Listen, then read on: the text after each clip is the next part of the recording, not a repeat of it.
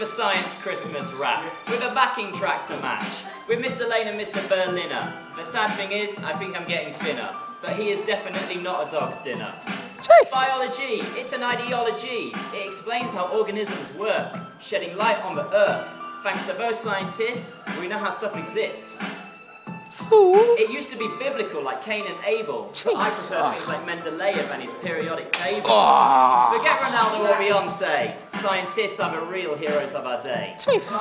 Plants do photosynthesis for us to get our fish and chips. Tell you what's perverse? Photosynthesis is respiration in reverse.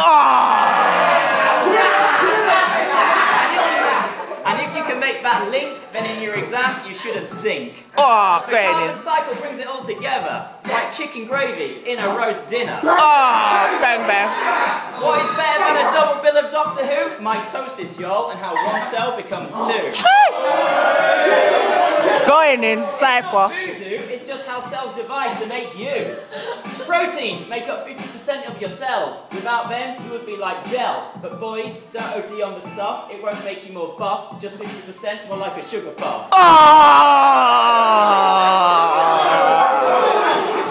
What about DNA? And that's my forte. He's getting hurt. Those backbones and bases pairing up 4 ways. It was discovered by Watson and Crick. But what about Franklin? Watson. She got no credit. Shout out Crick. Science is full of this backstabbing stuff. Like when Macbeth was killed by Macduff. Aww. Yeah, the past is the past. But DNA still remains to give life to others so they can pass on the flame. And if you manage to clone that, then guaranteed it will be fat. So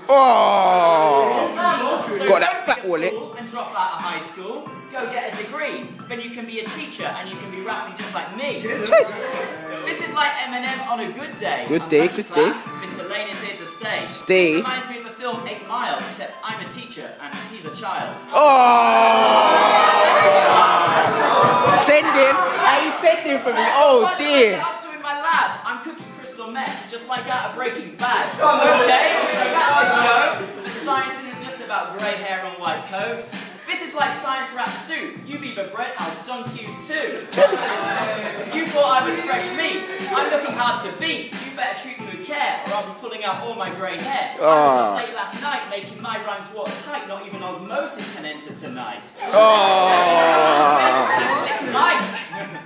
So, who was the greatest scientist of all time? Darwin's natural selection springs to mind. His theory went against religion, but not as much as when he married his cousin. And what about Isaac Newton? He discovered gravity and put poetry to motion.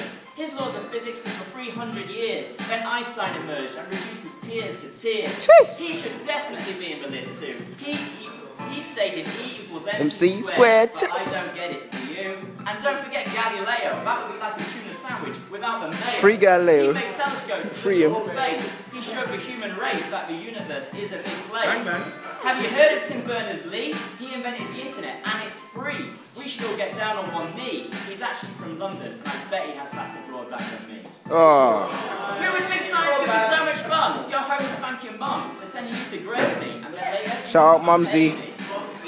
Mumsy. Thank God I'm still alive. This could have been a nosedive. Instead I'll be giving Berliner a high five. Okay, that's my time. I'm done. Like Whoopi Goldberg when she played a nun. Sister, this is a hard act to follow. I'll see you all tomorrow. Them punchlines there, fam.